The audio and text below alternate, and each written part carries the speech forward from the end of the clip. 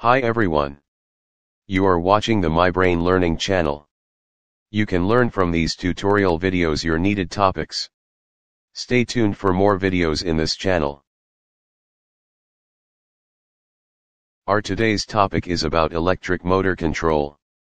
As an introduction to this topic, the basic parts are the motor control panel, circuit breaker, start push button, stop push button, magnetic contactor, overload relay, pilot lamps, buzzer, float switch, and limit switch. There are various types of electric motor control which will be discussed after the descriptions of each basic part. The magnetic contactor may be 1 to 3 contactors depending on the required type of electric motor control. 3 pilot lamps which indicate whether it is in fault condition, running or stop or idle condition.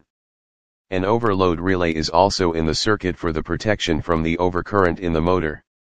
A buzzer may be also installed to have an audible sound for the overcurrent or fault condition in the circuit. To discuss further the parts of electrical motor control, let's start with the circuit breaker.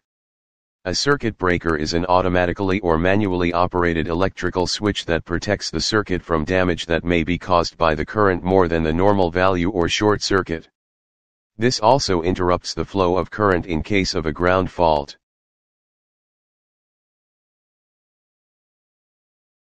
A start push button, typically in color green, which starts the flow of current in the circuit.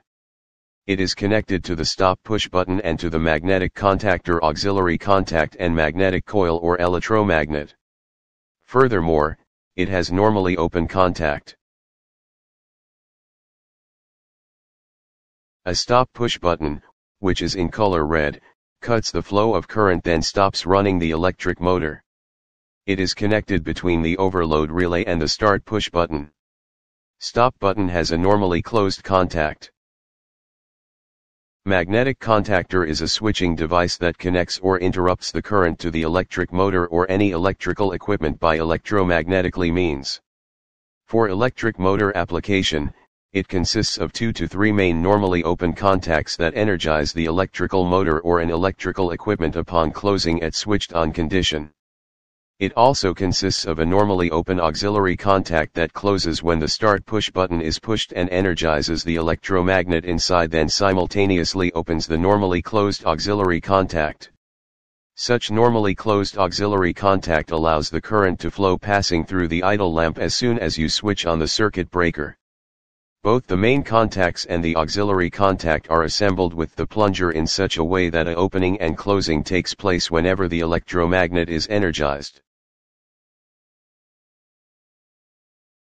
An overload relay is a device that protects the motor from the excess current drawn during its operation, which may lead to burning of winding.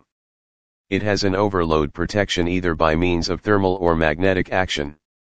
Magnetic thermal overload relay opens its normally closed contacts in case of an excess current flow through the magnetic coil, while in a thermal overload relay opens its contacts due to excess heat caused by the overcurrent. It is connected from the power source line side and to the stop push button. It also has a trip test button, trip reset button and overload current setting adjustment knob. Overload setting adjusting may be done from 15% to 25% above the full load current depending on the electric motor specification. Pilot lamps are the lights installed on the electric control panel.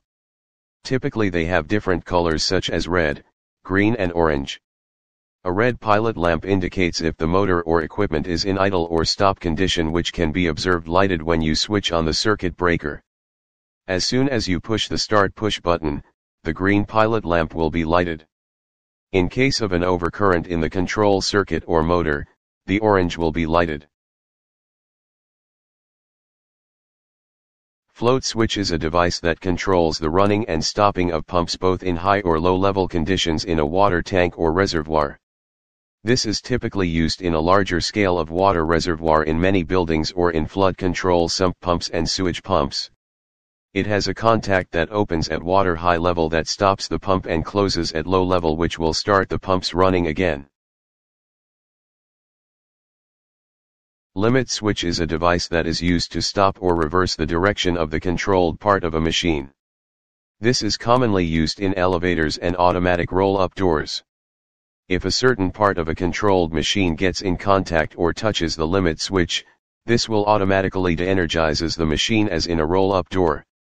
In an elevator application, if a certain part gets in contact or touches the limit switch, the elevator will automatically stop. The type of electric motor that will be discussed today is the across-the-line motor control.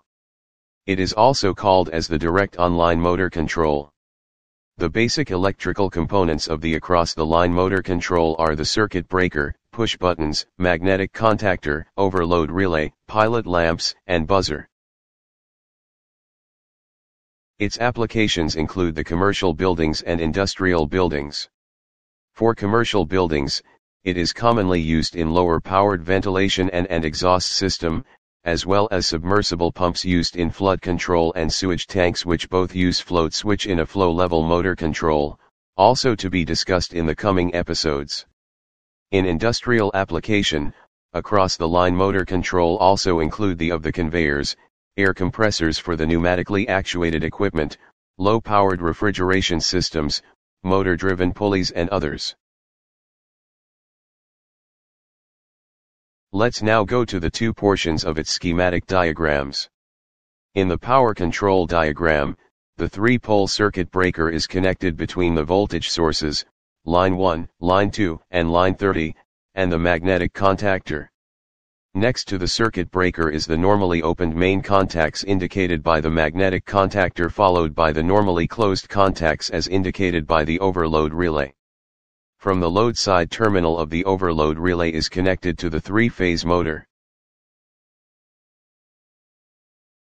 The next terminal of the overload relay is connected to the stop push button in series with the terminal connected to the line 1 voltage source. The stop push button is then connected to the start push button, which is in parallel with the normally auxiliary opened contact.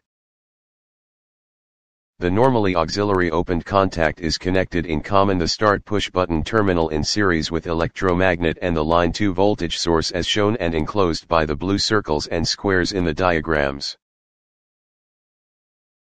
The normally opened contacts of the overload relay is then connected to fault pilot lamp in parallel to the buzzer, both connected to the line 2 voltage source. Furthermore, the normally closed auxiliary contact of the magnetic contactor is connected from the line 1 voltage source common to the overload relay and in series with the idle or stop pilot lamp going to the line 2 voltage source. To check how the power and control circuit works, first switch on the circuit breaker. The idle or stop pilot lamp will be observed lighted. If you long press the start push button, this will energize the electromagnet, which will simultaneously closes the normally open auxiliary contact, opens the normally closed auxiliary contact and also closes the normally open main contacts of the magnetic contactor, thus will cause running the electric motor. The idle or stop lamp will then observed not lighted. Even if the long press on the push button was released, the electromagnet is still energized and holds the closed auxiliary contact. Upon pressing the stop push button, the electromagnet will then simultaneously open again the normally open auxiliary contact, closed again the normally closed auxiliary contact, and also opens again the normally open main contacts of the magnetic contactor, which will stop the electric motor.